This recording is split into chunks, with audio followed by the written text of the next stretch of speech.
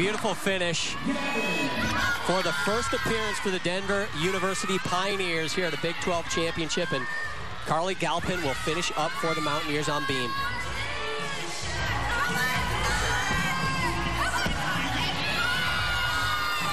Saved it, good.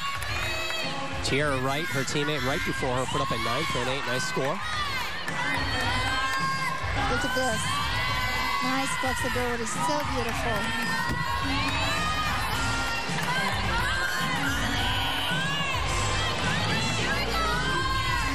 She's one of the most consistent gymnasts for the Mountaineers. That's why she's up last. But sheep jump is no easy feat because your eyes are taken off of the balance beam and then you have to come back and find it. And a unique dismount. Aerial right into the dismount layout, full. Final competitor.